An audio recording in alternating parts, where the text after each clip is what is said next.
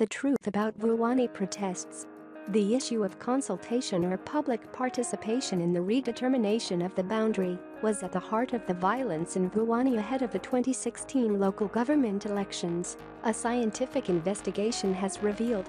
Titled "We Didn't Ask for Municipality, Unintended Consequences of Municipal Boundary Redetermination, Vuwani at a Glance," the report was released during a seminar at the Human Sciences Research Council (HSRC) in Pretoria on Tuesday.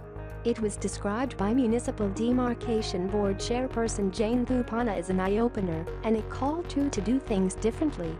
In addition, Thupana said the board had to be careful in future that it didn't steer the demarcation process closer to the elections. For the board, each case is a learning curve and we find something that can improve on in our system. The report explored the reasons residents resorted to violence following a decision to incorporate their area into a new municipality and sharply put in the spotlight the issue of consultation by highlighting the level of dissatisfaction among residents with the process. Chief researcher Matamo Abarwakanian said the voices of Vuwani residents show that residents hold different understandings of what consultation should entail, as opposed to what the board holds is stipulated by law. One of residents, also a teacher, begged to differ with the notion that residents were consulted. Thupana said, "You said this is a quote that was taken from an educator.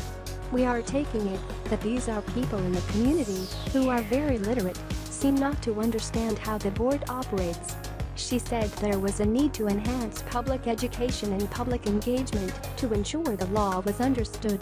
However, she said the fact that the majority of people expressed a differing view to the board decision would not have necessarily persuaded it to change its legal standing on the matter. Unfortunately, in terms of the Demarcation Act, the majority is not the arbiter is the criteria that we find in the legislation. Consultation should take place, but ultimately there are criteria that should decide how municipalities are demarcated. If at all, the board would go overboard and try to be sympathetic with some grouping ignoring the criteria, it can be taken to court, and that demarcation would be unlawful and set aside, she said. She noted that during consultations some communities were represented by traditional leaders. People would have been represented by their traditional leaders. It is the people's choice in some areas that they want the traditional leader to represent them.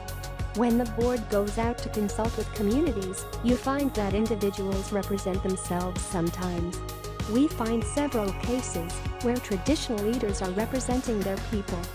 Dr. Thupana urged that the Vuwani matter be approached with sensitivity to avoid reopening matters that have been tested in the courts.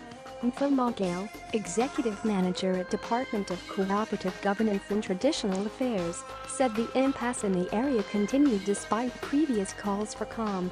The community of Vuwani continues to reject the new municipality of Collins Chabane and would prefer any other person to render services for them except the new municipality, he said.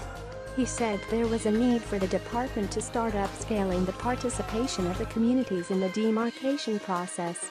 Vicky Stoffel, chairperson of the South Africa Local Government Association Working Group on Councillor Welfare, said it was unfortunate that the Demarcation Board was a sacrificial lamb on the matter. "We must acknowledge that we haven't made serious strides in changing the spatial planning in our country," he said. Legang Seal, acting editor of the Sunday Independent, said it was important to acknowledge that the area was dogged by scarcity of employment and people relied on the municipality as a job creator.